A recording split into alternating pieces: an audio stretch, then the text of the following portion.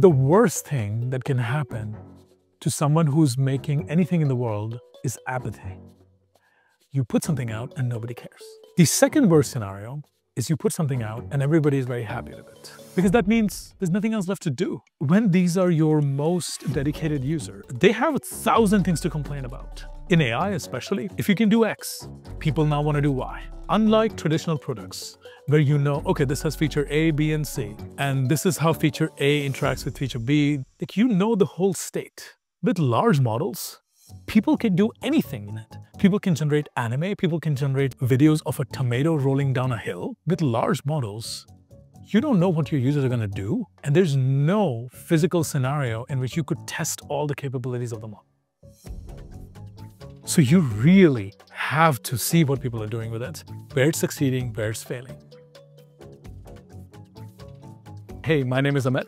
I'm one of the co-founders and CEO of Luma AI. At Luma, we are building multimodal general intelligence, and that starts with building world's best video models. We have so far raised $200 million from Andreessen Horowitz, Amplify Partners, Matrix Partners, NVIDIA, AMD, as well as Amazon. Luma is training models that are able to learn and generate video, audio, text, all together. Our premise is that by building models that train like human brain, we will be able to not only generate worlds, but actually solve the limitations of LLMs. I grew up in India. As a child growing up, I was mostly very deeply interested in physics from very early on, actually. I spent a majority of my time, honestly, learning about advanced physics and trying to, understand how the world works, honestly.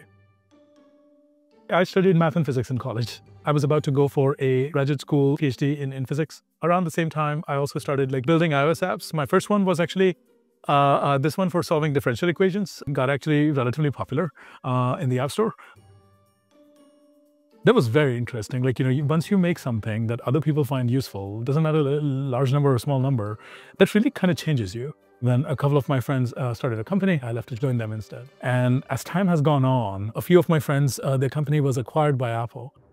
At Apple, I started working on this agent system called shortcuts or workflows. When we shipped that, I learned that there was this part of the world in Apple where this new thing was being built. Some of my friends had gone there already and they got completely silent about what they were doing. It was this insane secret. If you don't want me to know anything, don't tell me it's a secret. I really wanted to figure out what the hell was going on. And turns out, they were building this new thing called the Vision Pro.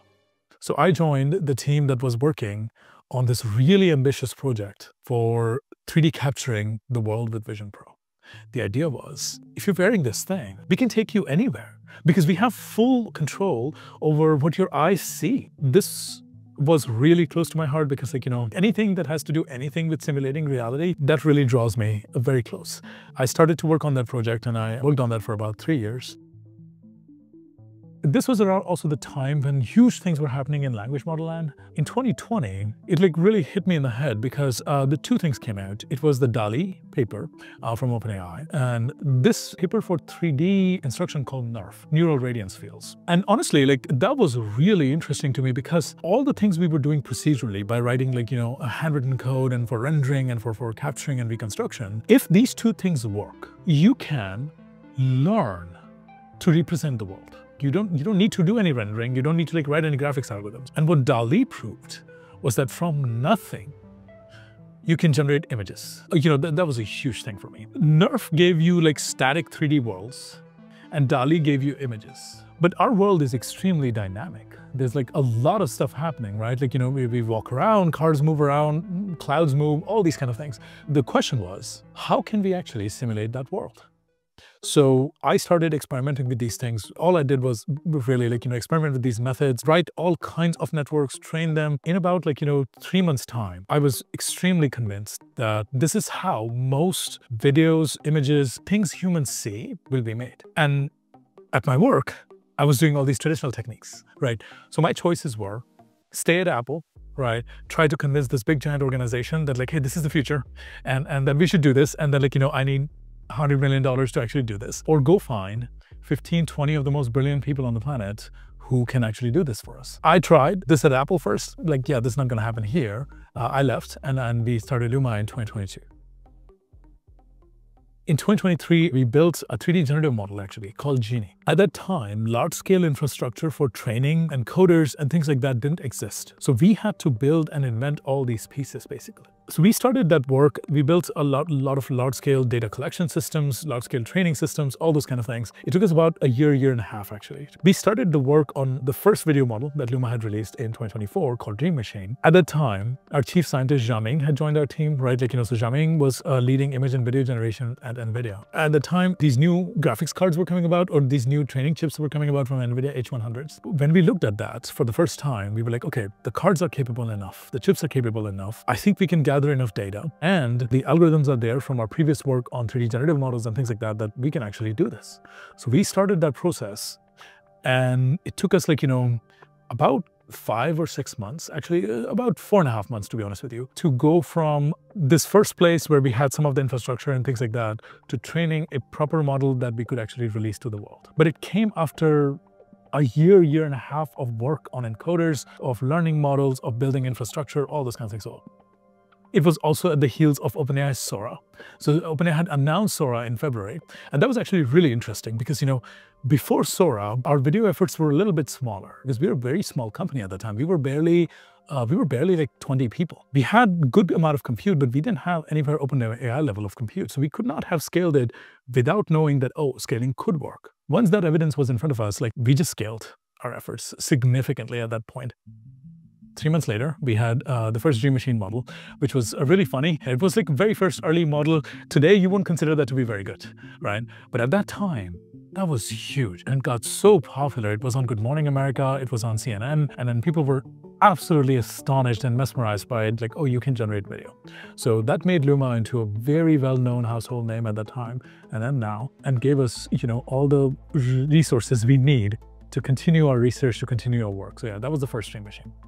Whenever you're developing a new capability into the world, when you're developing a new technology, oh man, it never worked the first try. It never worked the 10th try. I would really say, if you have found a good market and you want to find what fits into that market, iterate like hell. Anything that slows down your iteration velocity, avoid. If you're an engineering mindset like myself, you want to build a very stable system, right? Extensible system with all good technologies and all these kind of things. But sometimes those systems really slow you down because you build this monolith and it's good, it's very scalable, it's all the things, right? But the problem is to change one thing, you need to now change 5 modules. Compared to that, just a bare bones thing you built in Python and you just put it up there, you have no allegiance to it. It's already shit. So you don't care, you just iterate, you change it all day, all night, right? And I think that's really, really important. This episode is sponsored by Attio, the AI-native CRM for the next era of companies. Connect your email and Attio instantly builds your CRM right before your eyes, with every company, contact, and interaction you've ever had enriched and organized. That's Attio. And here's what makes it even more game-changing. You can build AI-powered automations and use its research agents to tackle some of your most complex business processes, freeing you to focus on what matters most, building your company. Join thousands of companies who are already using Attio to power their businesses. Visit the link in the description to begin your 2-week free trial with Attio.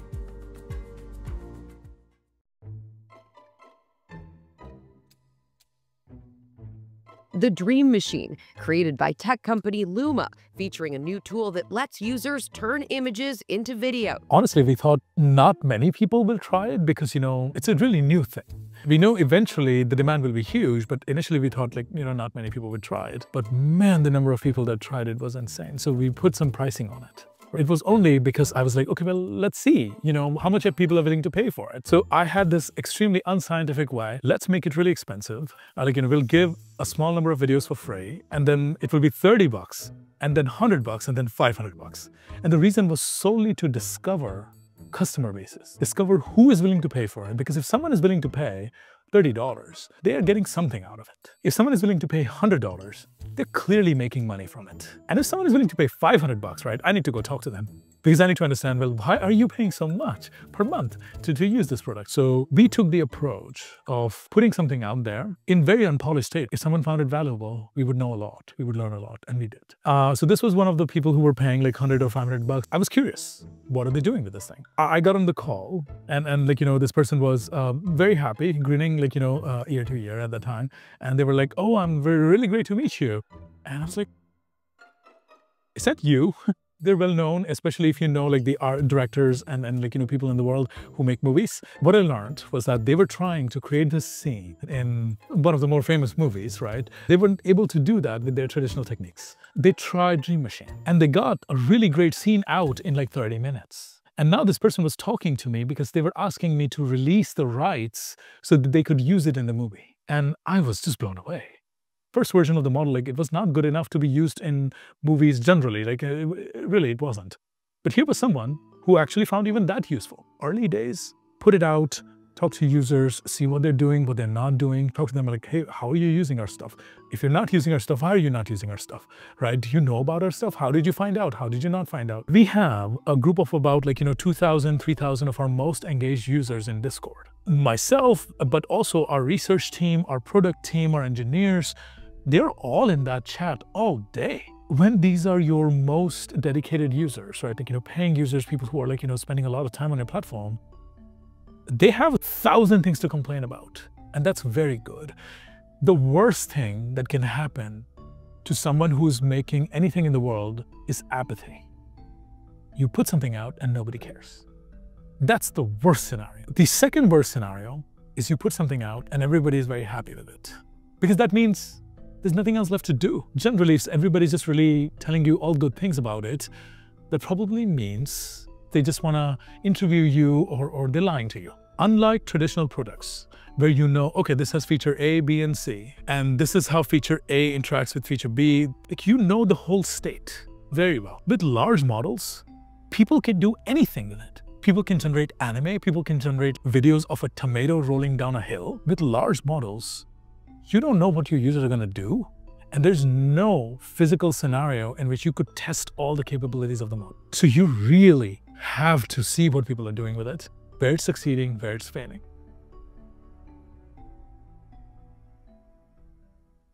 We are not a video model company.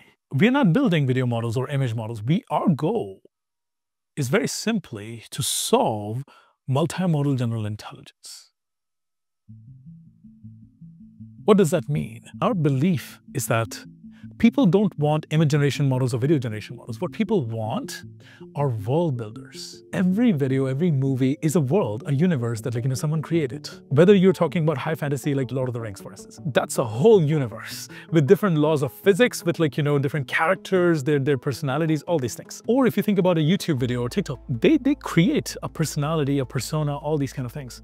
We need models that let people create worlds and then hit play. For that, you need to build a very different kind of intelligence. To build that kind of intelligence, text alone is just not enough. Think about the way humans learn a concept. We see it with our eyes in video, we hear about it with our ears, and we reason about it logically in text. Everything humans learn from day in and day out doesn't just happen in text, it happens in all these modalities. So if you want to build intelligence that can collaborate with humans, digitally and physically, that can understand us, that can entertain us, you need to build intelligence that is trained on all the data a human brain is trained on, right? So video is a big part of that. So we believe that multimodal intelligence or multimodal data actually is on the critical path to AGI. When you're working on a problem that is worth solving, that really motivates you. I find anything interesting, but finding something interesting and finding something you are just so mad about, that you want to do it, right? It's very different. Passion could be a moment in time and it can come and go.